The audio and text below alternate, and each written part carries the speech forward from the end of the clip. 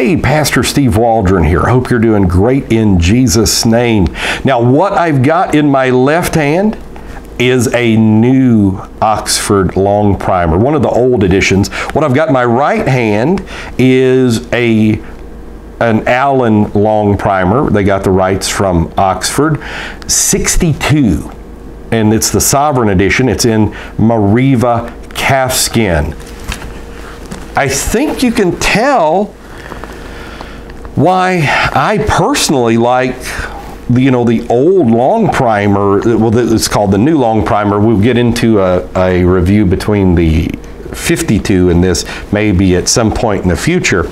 But this one is just much better in many, many ways. Now, I've said that. Let me just say, probably the finest Bible currently being printed today is the Allan Longprimer. It's done by Youngblood in the Netherlands.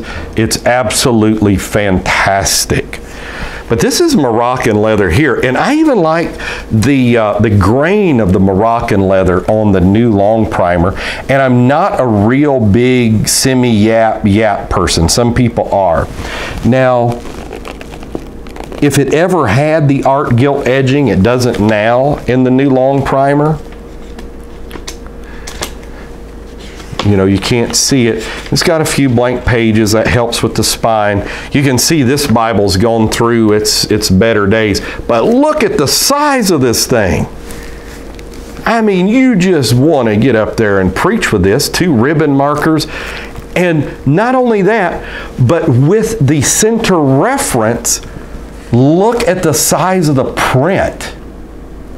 Amazing size print for such a thin Bible. It almost qualifies as a thin line Bible. Bought this off eBay, cheap, like $10 years ago.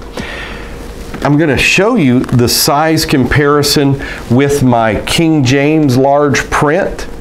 It's almost identical Cambridge in size, but in thinness, it is much thinner. And the leather, this is French Moroccan leather as compared to real Moroccan leather, no comparison. Now, I'm going to assume that is natural Morocco. I don't think it's leather lined. Look at what you can do with the new, oh yeah, goes right back in place. And a lot of people like that. Now, the reason people like these the Sovereign 62 Allans, besides the fact, art gilt edging, they're the finest Bibles quality-wise made, is that it has room in the gutters, it has room on the sides and margins to write, and it's considered an amazingly clear print text type. But I'm going to tell you, there's not much difference. It's a tad lighter between the new Longprimer, this old Oxford, and the new Longprimer, and this.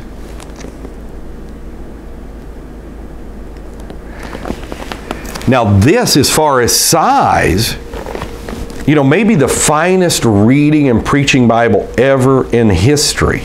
Besides, it's got a few little nuances in the text. That is the Holman Moroccan leather text-only Bible from the 1980s. Unbelievable.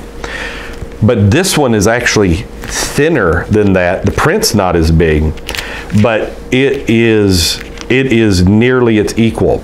Now, another thing people really like. Now, this actually, this new Longprimer, I've done a review on it by itself. It has a dictionary of scripture proper names, subject index concordance, just like the Sovereign. It's not going to have all these pages in the back to write on. But the Sovereign, to me, is just too big, like to carry with me everywhere. It's just a monstrosity of a Bible, and it's more of a study Bible. But look at that deep, dark print. Oh, I like that print.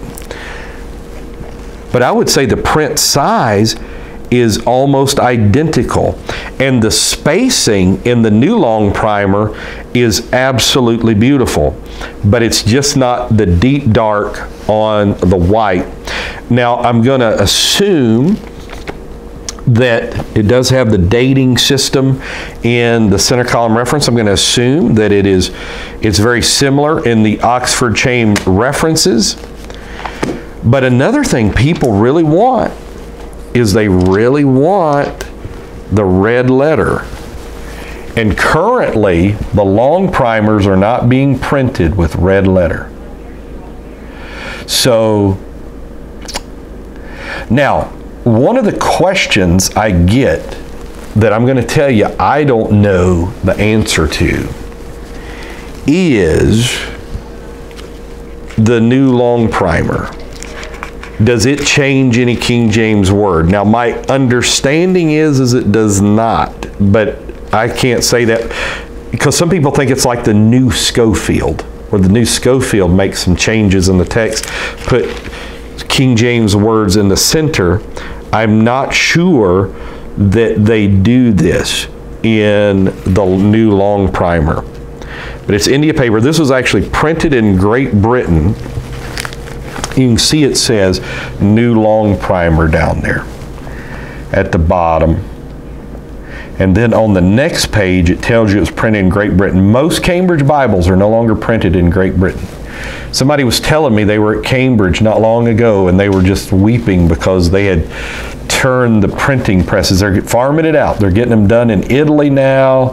I think they get some done in Belarus, maybe Youngblood.